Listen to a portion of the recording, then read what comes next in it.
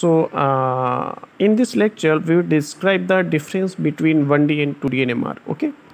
So this lecture is very important for the graduates and postgraduates as well as researchers. Okay. So in these questions, the question is asking the difference between 1D and 2D NMR. Okay.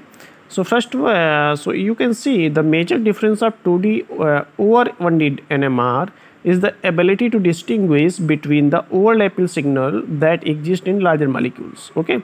So this actually paragraph explaining that larger molecules such as proteins, okay, carbohydrates, these show various types of signals, various small as well larger signals which cannot appear in the 1D NMR. Okay.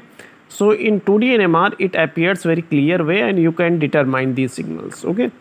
The another form of 2D NMR is heteronuclear 2D NMR. Okay, and it is especially important in biological chemistry for the structure elucidation of 3D structure elucidation.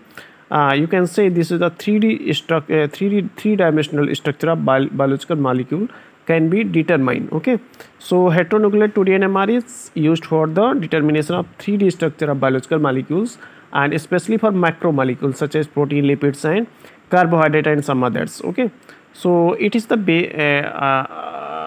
we explained the difference between 1D and 2D NMR and another form of 2D NMR which is heteronuclear 2D NMR. Okay, and their importance. So thanks for watching this video, and if you like this video please like and subscribe this channel. Okay, so thanks for this.